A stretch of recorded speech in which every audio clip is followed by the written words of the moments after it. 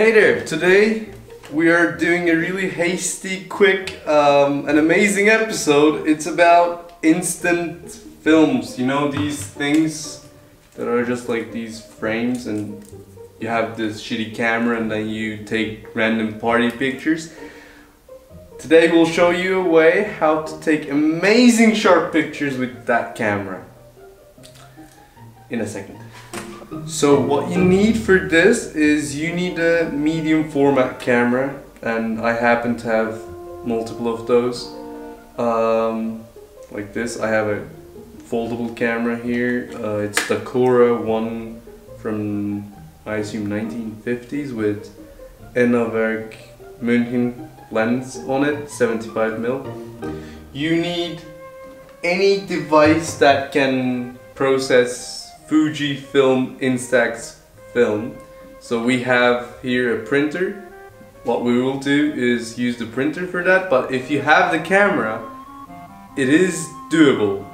Like, you can do the same, like if you have the Fuji instant camera. So yeah, here we go.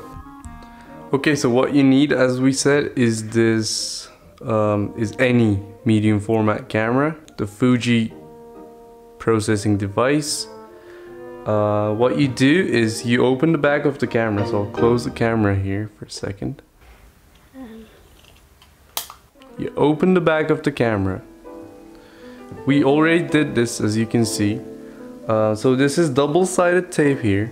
So I just had an instant photo. I just put it here and then measured it and then put the instant film here, as you can see, like this, and put double-sided tape here. The reason I did this is because I don't want the film to move inside the camera when I put it like this. So you put the film in like this and you close the back. Why not the white side? Because this is the negative part and this is the positive part where you get the image. So you want the light information to be on the negative side and then get it processed onto the positive side and eventually get the image. All this, of course, is done in the dark. You take the film out of the cartridge in the dark by pushing it simply out, and it doesn't destroy the film, it's no worries. So when you see the frame, you know it's the positive side. When there is no borders, you see it's the negative side. You put the negative side on the camera's back in the dark. You close the back, take your photo. After taking your photo, close the camera, go to this pitch black dark place you have and open the back of the camera again.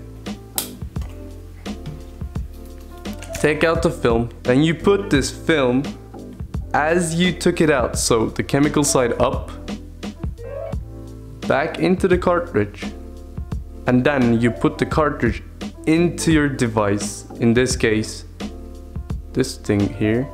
And what this device does is whenever you put the cartridge, it just extracts one photo, the black sheet. But in this case we don't have a black sheet, we have this.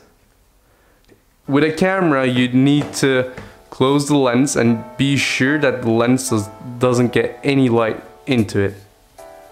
We'll just take some photos and show you how it looks. So yeah, now we're gonna take the photo. We loaded the camera in the dark. And let's see how this one works. So I'm using my friend Sabine over here to take the photo off. She's not really happy about it, but I guess. The film has 800 ISO, so you need to measure the light according to that. The shutter is ready. And 3, 2, 1. Now we're gonna go back into the dark room and take the photo out, take the film out, put it back into the cartridge, and then let the printer process the photo. And you'll see in a second.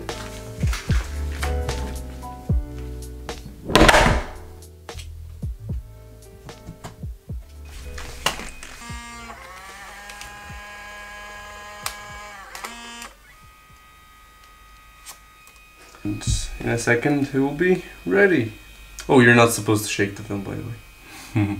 Don't do it.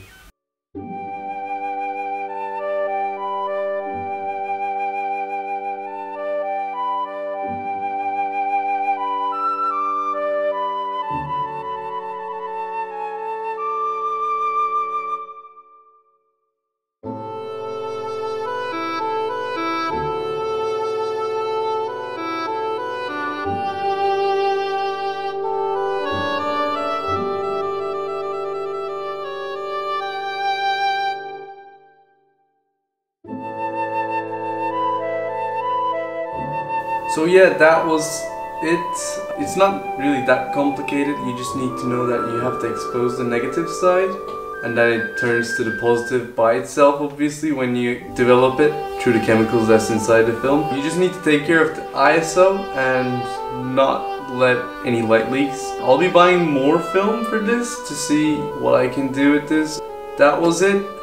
Thanks for watching. You can go like the video if you enjoyed it and subscribe if you feel like it.